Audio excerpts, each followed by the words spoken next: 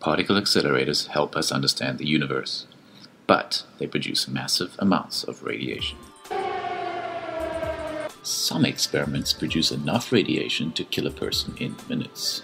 Strict procedures are followed before operating an accelerator to prevent the death and maiming of scientists and engineers.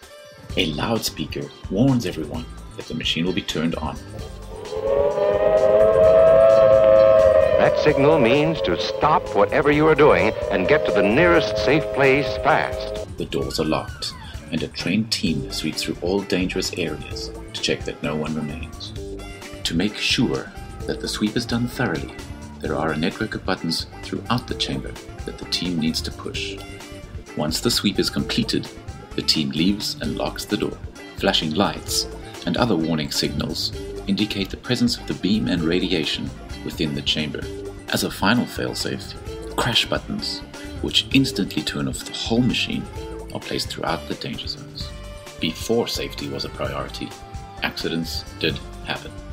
Anatoly Petrovich Bugorsky had a hole drilled through his head by a proton beam. Particle acceleration means getting out of the room before unlocking the secrets of the universe. Don't forget to like and subscribe to Manic Minutes.